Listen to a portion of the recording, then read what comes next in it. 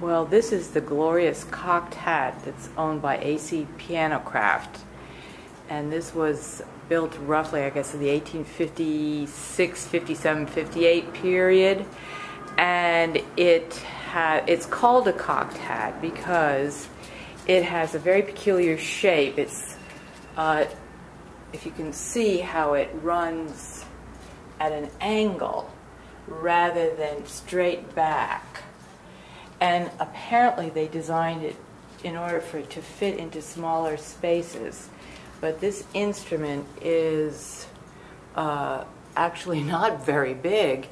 But this was the state of the art in piano innovation for that period.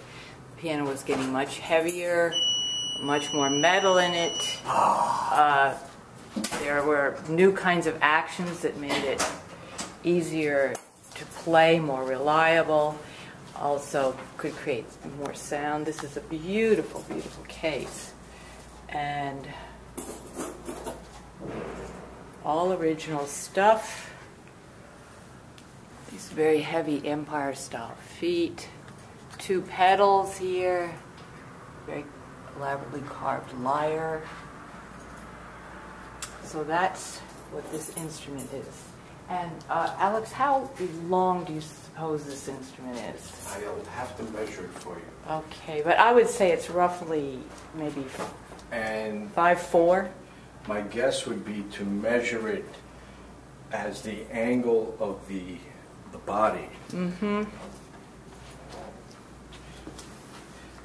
Your guess is somewhat correct. Yeah. It's in the short 5-foot range. Yeah. How much do you think this instrument weighs? Probably about 600 and change in pounds. Yeah, that would be my guess as well. This is a wonderful instrument and very worthy of restoration.